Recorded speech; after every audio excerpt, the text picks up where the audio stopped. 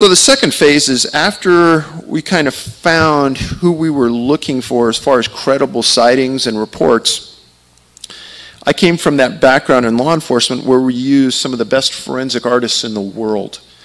And these are guys that are trained by the FBI, and it's like they have a sixth sense that I don't understand. But they could sit down with a witness who observed a suspect, say at a bank, rob the bank. They could sit down with them, and an hour later they'll have a sketch. And it was, once they catch the guy, it's like the guy was in the room when the guy drew the sketch. That's how accurate these are. They are stone cold accurate. And we looked for the best guy in North America. That was Harvey Pratt. Harvey actually used to be the head of the Oklahoma Bureau of Investigation. He's now the forensic artist for the state. Has 45 years of law enforcement experience now. And he is a Native American chief. And wasn't that lucky? Because every Native American reservation we brought him into, he had instant credibility, spoke their language, understood their rituals, their culture. It was just phenomenal. So all of the forensic sketches in the Hoopa Project and in Tribal Bigfoot were done by Harvey. So the first day, I had lined up 6 witnesses to meet with Harvey that had direct sightings somewhere as close as 10 feet. So for people that don't know the Bigfoot world, there's 2 factions. Going back 60 years, up until 6 years ago, there was a faction that believed this biped was an ape.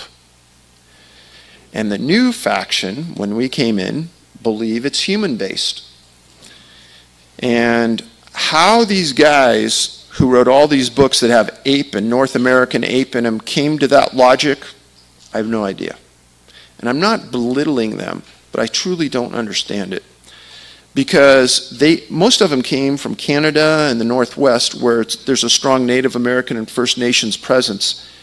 And all you have to do is to walk into any First Nations tribe in Canada, any Native American tribe in the United States, and talk to them intelligently and respectfully, and they will tell you that it's another tribe of humans. Not one tribe I ever met said that they're animals. So why these guys never talk or gave the Native Americans or the First Nations people in Canada credit, I have no idea. But when we started to come in with the sketches at the end of the first day, we sat around looking at each other absolutely floored, because there was a profound human look to these. There was no ape look to them. And in some instances, certain Native Americans would say if you talk to them in our language, they understand. And the elders would pass that down.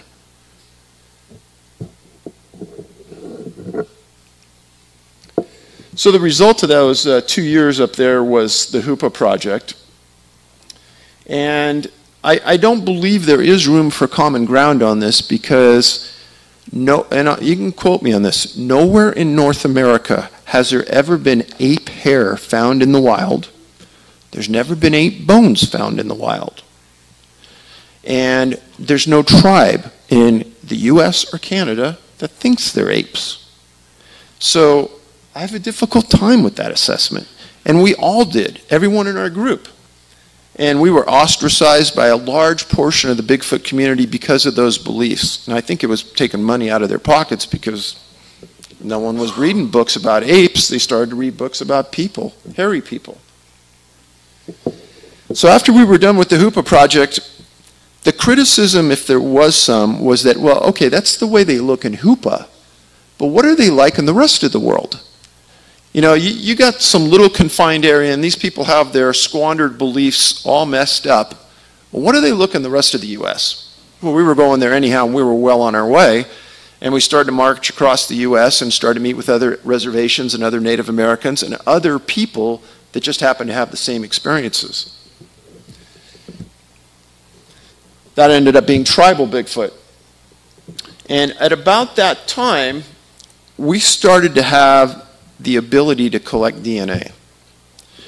So there's a couple big Bigfoot groups out here in the US that pound their chest and scream in the woods and howl and yell, and they had a supporter for 8 years that asked them to go get Bigfoot DNA. They didn't get any. They never got any. And quietly, we were collecting it.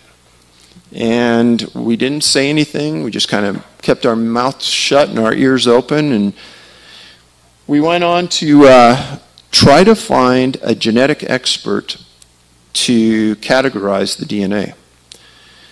Now, there had been about 15 samples of DNA that was collected in the previous, say, 15 years and had gone to various labs. Every one of those results came back as human-based. And everybody in the Bigfoot community said it was contamination. So put that little feather in your hat and think about it.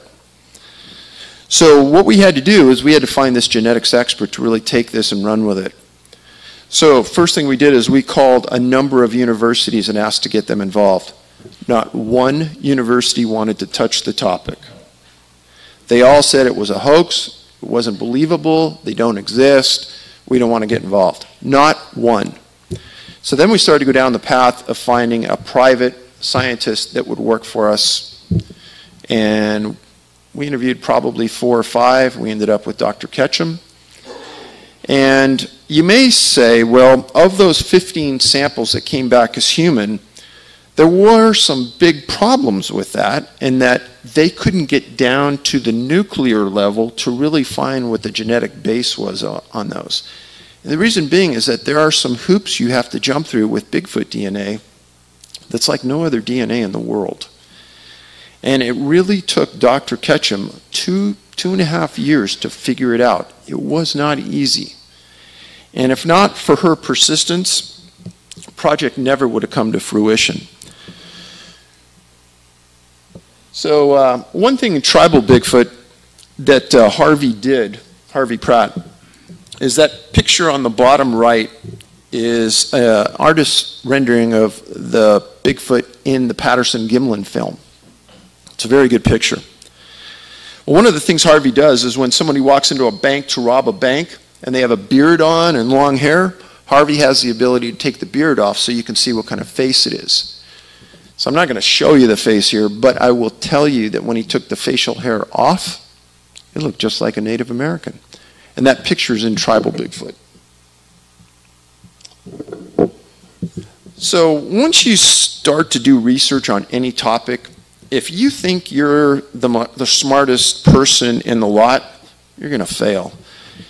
Well, I understand what I don't know, and there's a lot.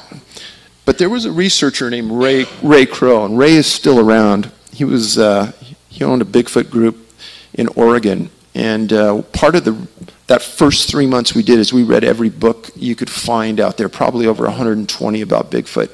All the researchers read them. And Ray had something called the Track Record. And it involved a monthly newsletter that went out for 17 years. It had some of the best information in it of anything anywhere. And Ray was retiring, and we went in and we bought his entire collection of research that went over 25 years. And that really helped us understand a lot of the mechanics and things. One thing that Ray wrote about that you will be interested in is there's a Native American reservation in Washington in Colville, and they had certain lights that appeared in the mountains around their reservation continuously for years. Also, just as a happenstance, it's probably one of the hottest, and still is, Bigfoot sites in the world. And Ray would never come out and say, oh, A equals B equals C. But if you were smart enough to kind of read his track record, you could kind of understand that there were similarities and there were lines together that kind of put the Bigfoot in the same location as the lights. And it was very interesting. So what we did is we put the track record, we got a grad student put the track record on a CD. It's 3,000 pages long, and a 70-page index, and for anyone who is interested in research on Bigfoot and UFOs, that thing is phenomenal. It's online, you can buy it through our store. Just what I said to you about Bigfoot hair coming back. This was an article written in the mid-'80s talking about hair. I know there's some Native Americans here from the Tule River Reservation. I got permission from the tribal chairman to go in. And they have a kind of a cave, big rock location. And they had University of California archaeologists come in and date these pictographs at 1,500 to 2,000 years. And it befuddles me that you could think that those were anything other than a Bigfoot. See the long hands, both sides. There's a couple of different pictures of them inside the reservation in this area of the rock that are a little better than this. We have all the pictures online at our website, and you can kind of get a better pic for them. But some of the elders we talked to on the sites were very informative, very interesting. Again, if you're not respectful and you're not willing to really learn, you're not going to get access to these things. And so we did learn. Now, when you're doing research on a topic, it's not always important what's happening today, but you'll save yourself a lot of time if you go back and you study history. That's why we study history in school, so we don't make the same mistakes like our government doesn't make, right? But the truth of the matter is that we spent a lot of time going back through the archives of a lot of newspapers that nobody ever looked at. And I can guarantee you for a fact, you've never seen what I'm going to show you tonight unless you've read my books. What happened is that in 1924, there's a group of hikers out, and they get approached by some tall, hairy Bigfoots, and they get rocks thrown at them. They don't get hurt. They kind of just get harassed out of the area. And they go tell the local sheriff, and there was a group of people that saw it. Sheriff believes something's up, so the sheriff's putting together a posse to go out and hunt these things and kill them.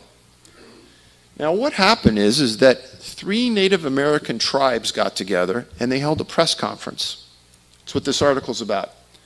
And I have to tell you, if you think back to 1924, the Native Americans probably weren't held in the highest of esteem and held to the highest level of credibility.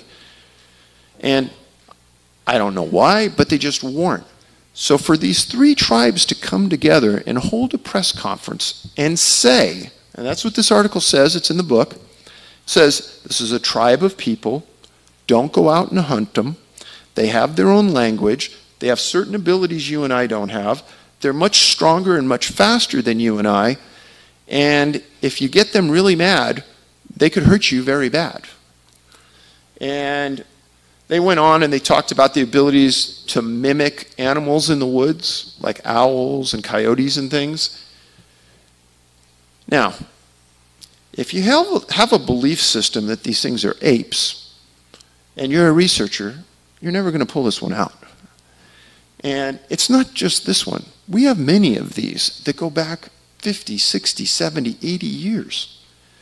And I think this is pretty strong evidence that they're not apes, especially when you start to think about the language part of it. Now, there's a portion of our website that is all about Bigfoot language. And one of the smartest guys I've ever met is a guy named Scott Nelson.